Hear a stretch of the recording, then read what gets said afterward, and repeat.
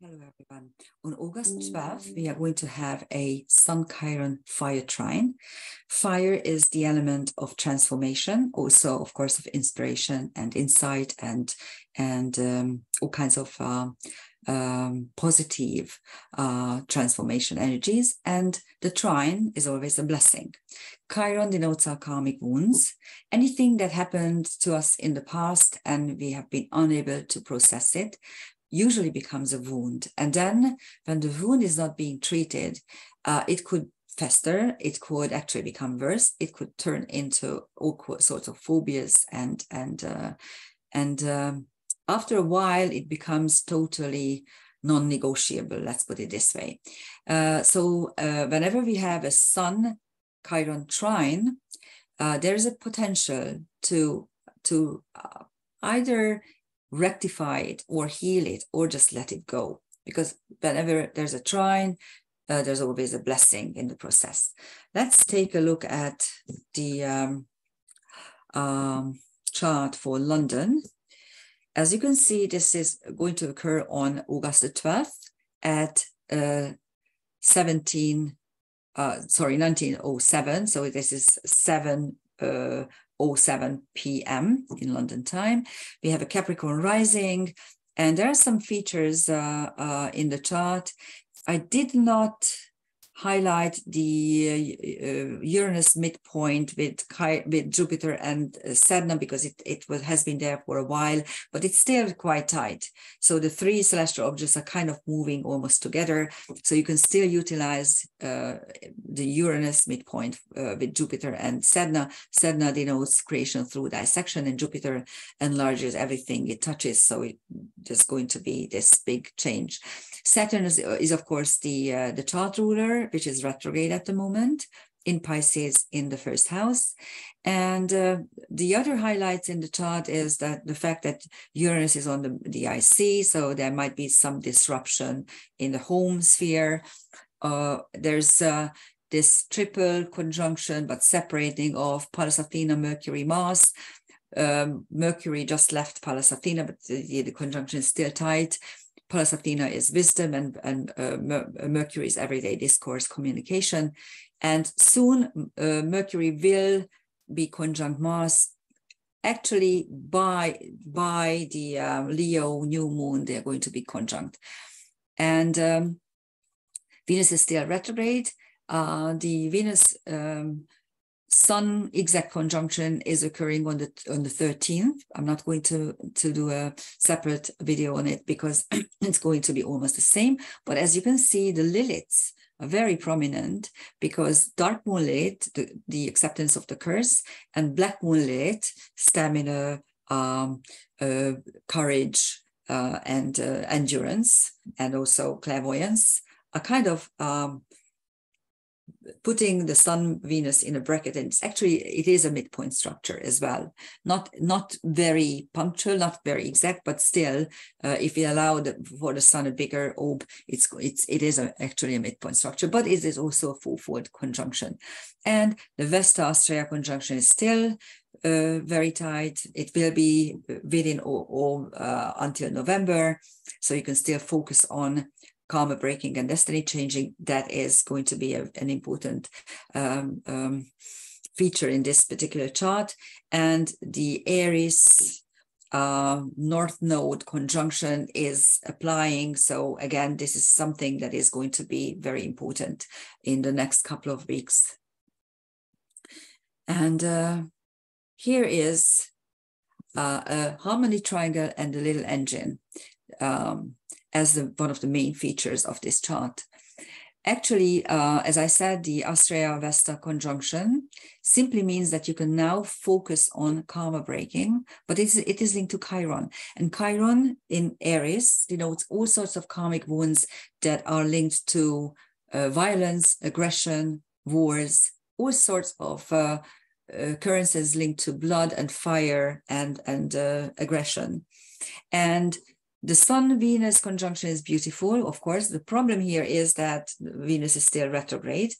And as you can see, the Sun-Chiron trine is a bidirectional trine, which means that it is there, but it is not manifesting clearly, or so when you have a trine, one of the participants of which is retrograde, then the trine is not actually, it could be very tight, but it takes time for it to manifest. And with the Venus Chiron trine, the problem is that both are retrograde, so everything is magnetic, everything is turned inside. Judy Hall, my master, called Venus Chiron aspects love hurts. And of course, this is a trine, so it could actually mean that love is a healing potential. And the key is here, the healing potential, because this is a trine. So yeah, both are retrograde, so it will manifest slower or not as prominently as it should. But the sun is actually highlighting both celestial objects. And in this way, so it could be a very potent trine, but at the same time, it could be a little bit slow in manifestation. And the fact that it is creating a harmony triangle is important. At the same time, Mars is squaring the Vesta Astrea conjunction. It is a mutable square, and this Mars is ruling Chiron, making also a quincunx with it. And this is the problem. I just read in an article that in the Ukrainian war, just in the last couple of weeks, 45,000 people died. And there is an enormous amount of soldiers who lost one of their limbs. And actually, the loss of limbs is nearing the same amount as it was in the Second World War or First World War, I don't even, in the World War, which is horrible, which is really, I mean, this is such a genocide. I need to use this word because the United States wants to fight this war until the last Ukrainian. And the Ukrainians are bleeding to death. And their best people, their youngest, most potent people, most potent sons are bleeding to death. And this is horrendous. And that's exactly this Mars Chiron quincunx. Although the little engine gives you potential, how to focus on karma breaking and destiny changing. This is what could actually resolve the issue and provide the healing energy of the Sun Chiron trine. Until, unfortunately, you guys, my dear American friends, until you have idiots who are leading your country, unfortunately, this is not going to happen. As I said in my previous video, just the other day, I heard your Secretary of State say that an atomic war is not worse than climate change. How idiotic do you have to be to say that? And all we should do really is put Antony Blinken into a bunker and let him try both and then decide what he chooses.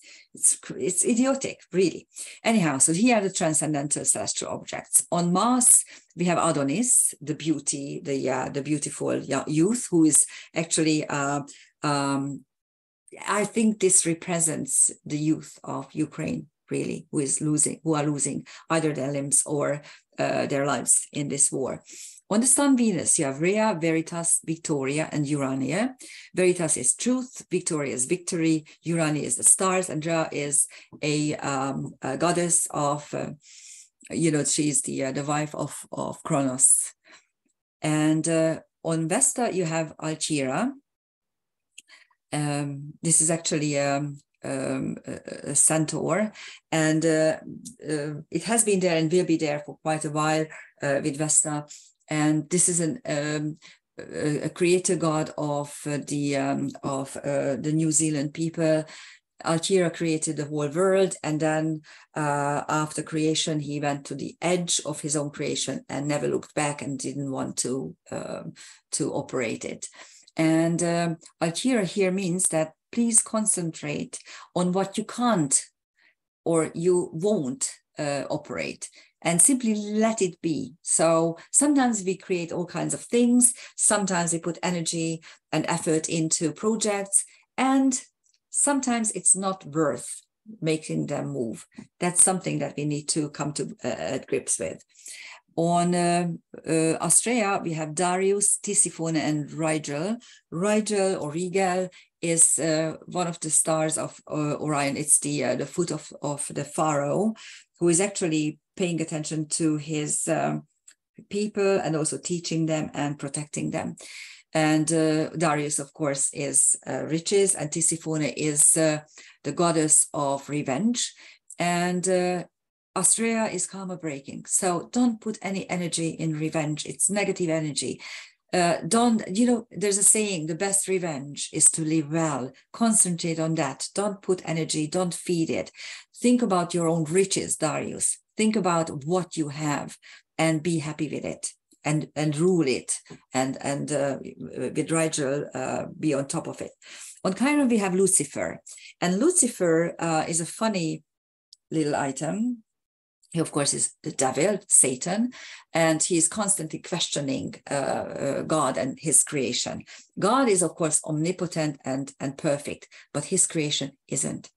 And Lucifer has a function of highlighting what is not actually perfect and what we could actually better. Lucifer means bringer of light, so it actually puts into the limelight, into the forefront of interest, whatever is not potentially working well and whatever causes us karmic wounds, Chiron. And we have a double karmic cage. Now, the portion with Pluto and the nodal axis has been there for like a month now, and it's still within orb. But Juno is linking into them and creating the whole into like a cardinal double karmic cage. Juno, of course, is the first lady. She is Jupiter's wife, so she is the queen of heaven, the mother of gods. It's a very potent archetype, and Juno usually in normal charts denotes committed relationships, serious committed relationships, and in mundane charts it describes liaisons, covenants, contracts, pacts.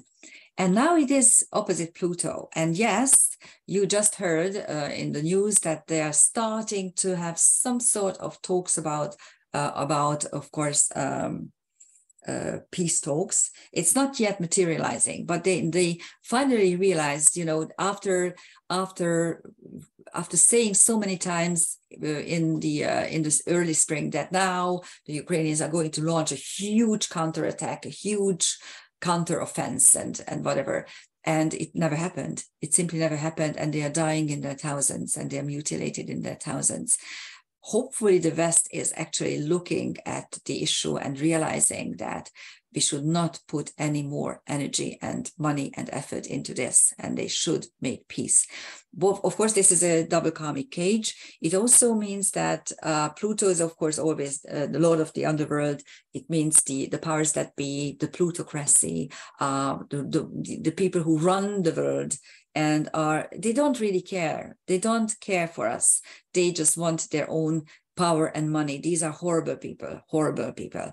And Juno opposite Pluto simply means that there's not too much chance to come to grips with this. And also the North Node has just moved into Aries and will be there for another 1.5 years approximately. And now our task is to learn to fight for ourselves, for our own individual urges and wishes and wills and whatever you need. And my dear liberal fellow man, no, don't tell me what to eat. Don't tell me what to drive. Don't tell me how to live.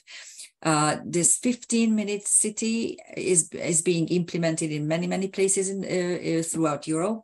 And now they are starting to talk about a 5-minute city. And you know what? I don't want to live in a 5-minute city. I want to live in my own house that I own, that I bought, that I refurbished, that I put energy and effort into. And I want to live my own life the way I wish to. And I want to live with the consequences. You can't tell me what to do, and I won't allow you to do it. That's something that we need to learn in the upcoming months and 1.5 years. And then here are the transcendental celestial objects. Pluto is still conjunct Orius and Amicus. Orius still denotes mitigated consequences, mitigated punishment. This is exactly what you see. It's simply ridiculous. Just if you look at the Biden family versus Trump, I'm not a Trump fan. I don't care. It's you in the United States who should decide who you choose. And all I know is that when Trump was in power, we had a much better relationship with the United States. At the moment, it is very disruptive. We have a horrible woke ambassador who doesn't deal with his own real tasks, but tries to punish us everywhere he can. He's an idiot. The other idiot, of course, is your I don't even want to say this because I don't want to hurt you. But to see from the outside what is happening to the United States is so sad. And on the one hand, it's very sad, and on the other hand, it's ridiculous. And that's exactly what Orius means on Pluto and plutocracy. And of course, Amicus means I don't care what is sacred. I don't care with the consequences. I will win. On the North Node, we have Shiva. She's the Slavonic love goddess, Heracles, the hero, Homerus, who was, of course, a Greek ancient writer. The Odyssey and the Iliad are two of his works. But there's a very interesting theory that the Renaissance never had any actual literary work. They produced a lot of buildings and sculptures and paintings. So visual arts were very prominent, but not literature. And there is a theory that, for instance, the works of Homerus were written during that period and then put back into antiquity as such. I don't know, but Homerus on the North Node simply means that learn from history. And of course, the Andromeda Galaxy, we discussed this many, many times. It's a portal, dimension portal. On the South Node, we have Akhenaten, Pythia, Scythia, Narcissus, Danubia, and Elatus. Danubia and Scythia belong to us Hungarians very deeply, our past. And yes, we can learn from the past. And yes, we need to learn from the past. Pythia describes clairvoyance. Akhenaten describes a new era with new gods. Narcissus means learn to love yourself and go back to a point where you still love yourself. And Elatus means self-worth through writing and creating endeavors.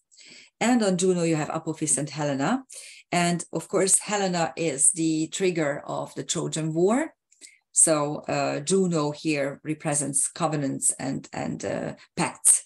And Helena is the triggering point. And Apophis is the snake that swallows the sun in the Egyptian underworld, denoting some kind of disaster, some sort of natural disaster, but of course it could be man-made disaster as well.